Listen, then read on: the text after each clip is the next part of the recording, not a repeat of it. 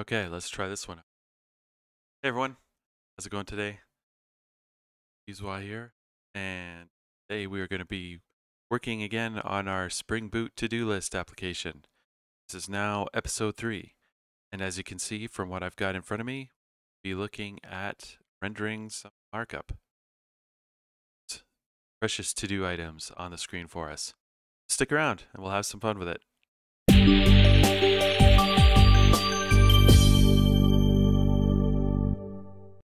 Okay, so as you can see, I've got things where we left off with them after our previous episode, and what I'm going to start with this segment here, we're going to be actually deleting the to-do list model that we put together in the last episode. I think covering nested models is really important and it's really helpful, but I think that I want to introduce it again later on. Once we eventually down the road, I want to introduce actual users and creating an account, logging into this, and then being able to create your own to-do items. So I envision that that's a more appropriate time to introduce the nested models and relationships between them, as we covered in our last episode. So we're going to go through here, and first I'm going to increase. Okay, that looks legible now. Okay.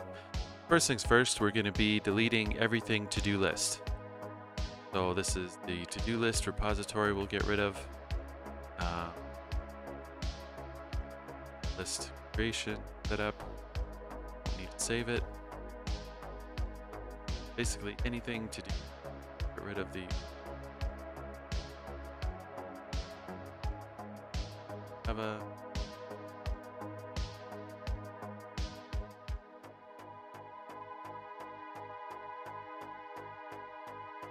and we have to item model, get rid of many to one relationship. Okay. So let's go ahead and restart this just to make sure that we didn't miss anything.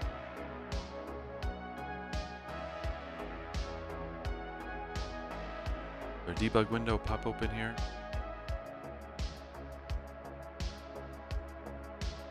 Back to our browser.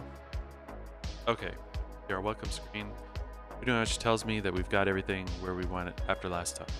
Okay, good. So now what we're going to do is we are going to change our page controller, and we are going to show you how to return some of these to-do item models into our view to display and list in our view. So we're going to update our get welcome to how Studio Code pops in all those things. We're going to return a string from our get welcome, and one of our parameters is going to be a model, and this is a view model that Spring will inject to every view function that you have for your app, or that you have for each view in your Spring. So let's have this stuff. We still want to generate our to-do item, set completed to false, set description hello world, and we'll save it here as we before. However, this time we're going to return a string name of the view that we want to present, which is our welcome, and we want to create an iterable with all of the pause, find all. Okay. Add attributes. There's a method here where we connect up the two items that we are pulling from our to-do item repository, and we throw them into the view, and they'll get passed into the view with the help of this model add attribute method. And so the string that we define here is any kind of reference name that we want to give it. So we want to reference it from the view as to-do items. So I'm just going to label them as to-do items here in the string, or in this add attribute. Okay, got that out of the way.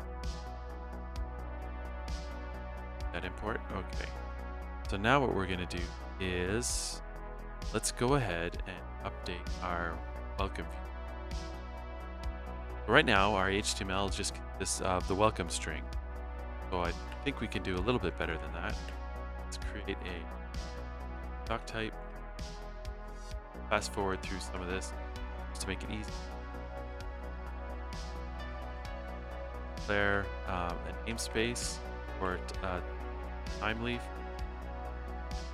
All standard boilerplate stuff. Read through it. I edit it. Adding the bootstrap CSS shortly here. Set up a container for it. Title. Called it TodoList. Call it anything you want. Section again. Clean up with CSS in the future. We'll define a table here. Classic. Ordered. Striped rows.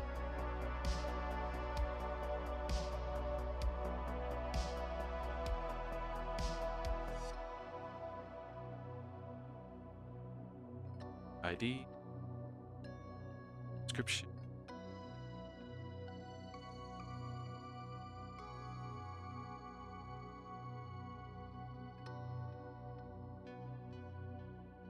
Body. And so what we're going to do, as you might start to guess, that since in controller went through pulling all of the to-do items that are in our repository, we're going to pull them all into this to-do items iterable list. Then we're going to throw them into the view with this model.add attribute call. So here we're assigning the to-do items list to the to-do items string reference.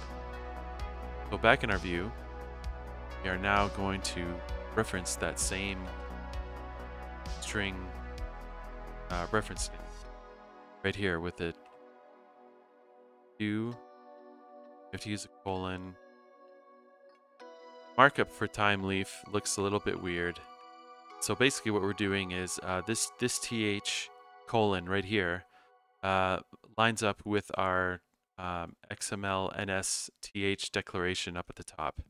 So if I called this, let's say ty, then I would have to update this prefix to be ty.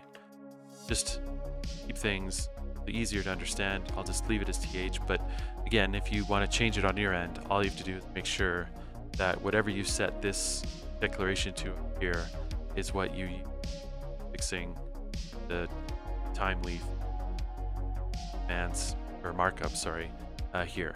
So what we're going to be doing is we're setting up an for each loop of our to-do items. Okay, so we're referencing our to-do items with this this syntax declaration. So $, curly brackets surrounding the to-do items, and the individual to-do item that we're working on will be referenced with this to-do declaration. Okay, so let's create a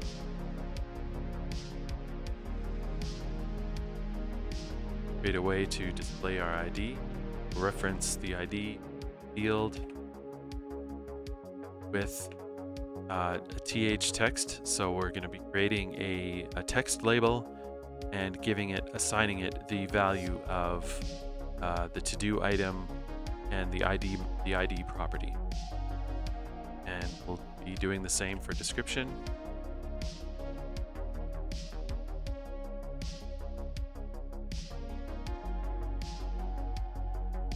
Yeah.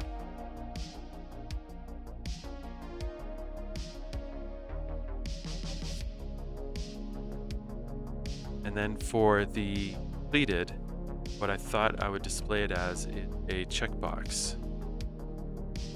What I want to do here is create a type box. Checked property will be value of completed Boolean. So if the Boolean, if completed is true, then the checked property will display a checkbox.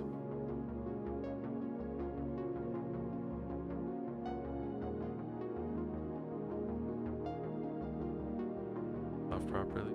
Sure, that's okay. Good. And then it's our table row,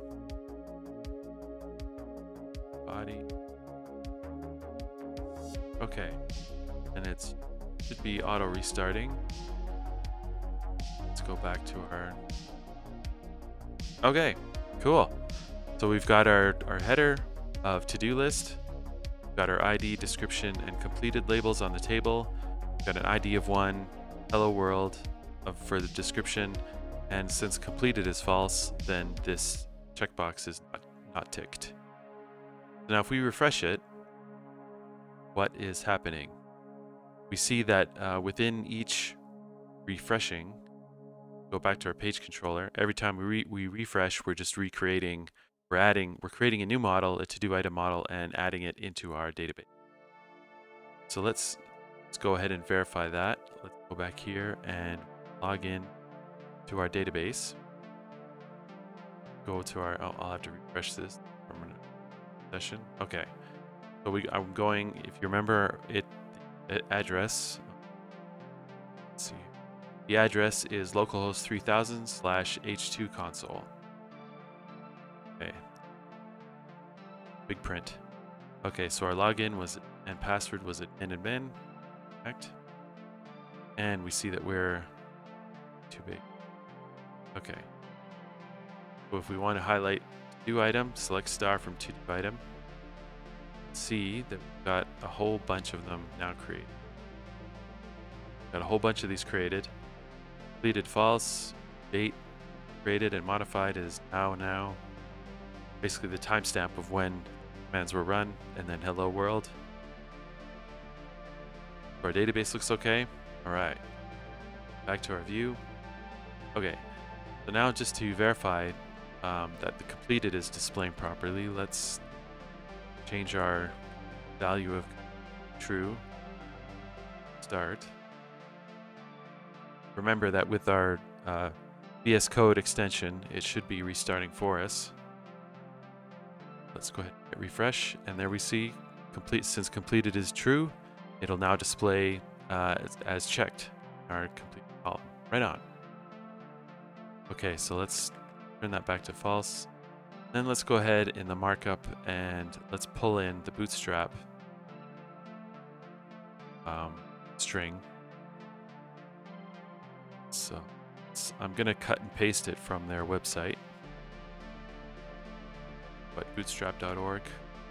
You just Google it, you'll come across it right away. So I'm going against their CDN and pulling in their CSS file. That's all we're using for now. Refresh this. Now we get a much nicer to-do list with our columns, rows, and our data. So now when we hit refresh, you should see striped rows appear and everything that we want. This is pretty cool. All right.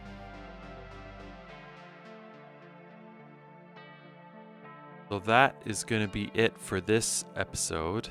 What I wanted to do, it is a shorter episode because I think in the next one, what we're going to do is we're going to move some of the model creation work into a proper service.